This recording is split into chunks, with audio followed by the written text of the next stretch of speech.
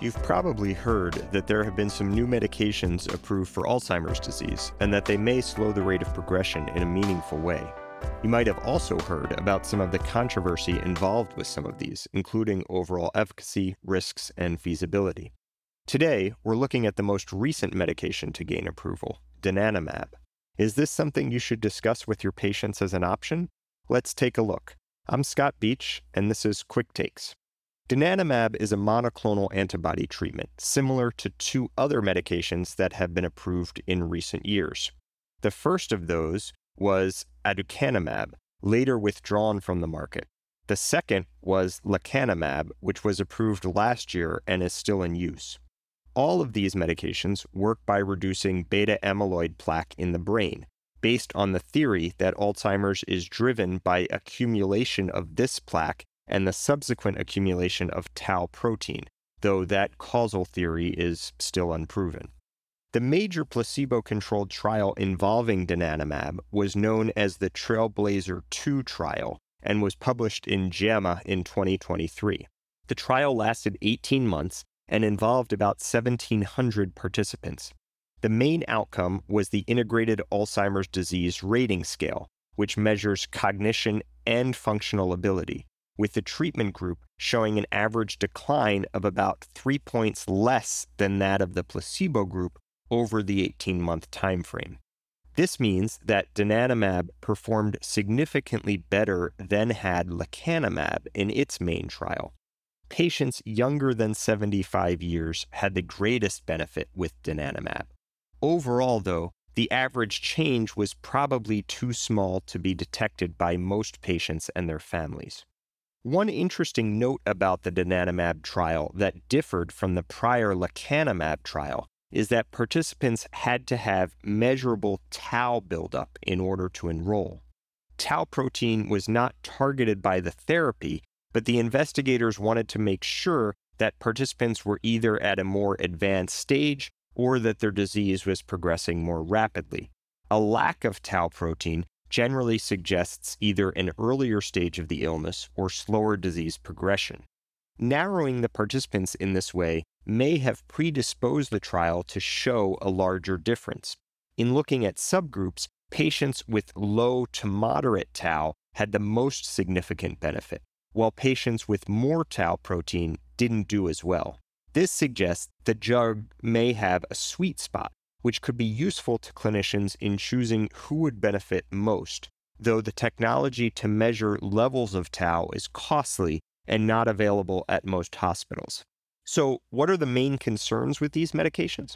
Well, the biggest side effect that people worry about is brain swelling and bleeding risk, a phenomenon known collectively as ARIA, A-R-I-A, which stands for amyloid-related imaging abnormalities. Nearly a quarter of patients taking the medication in the trial experienced swelling, and nearly a third showed evidence of bleeding. Most of these cases were asymptomatic, resolving over several weeks, but 3 patients did die from brain swelling. Interestingly, patients carrying 2 copies of ApoE4, now hypothesized to represent a genetic form of Alzheimer's rather than simply a risk factor, seem to be at the greatest risk for ARIA, with up to 40% of them experiencing this side effect.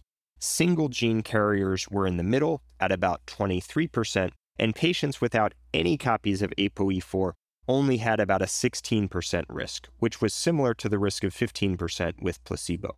One theory is that patients with ApoE4 may have increased permeability of the blood-brain barrier, which could lead to a higher drug concentration of donanemab in the CSF.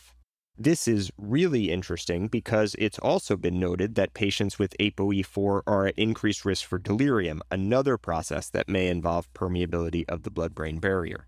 Despite the increased risk for ARIA, the FDA committee concluded that the benefits still outweighed the risks, even for patients with 2 copies of ApoE4.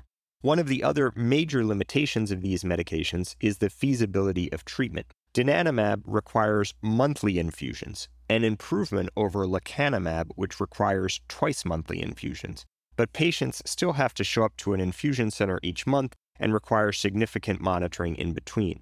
Many places that offer lecanemab and donanemab, including most major academic medical centers, have set up panels similar to tumor boards to evaluate potential candidates and determine who should receive the medication based on likelihood of benefit, risk of side effects, and equitable distribution of resources.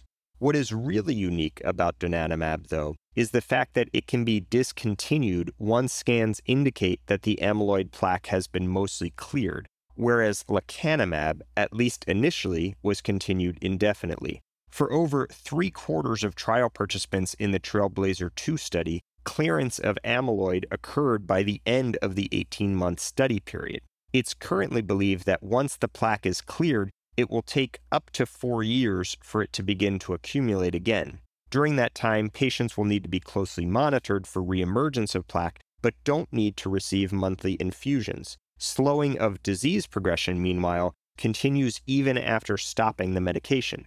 This could be a real game changer in terms of feasibility of treatment, making it time-limited for many patients with lasting benefits beyond the course of treatment.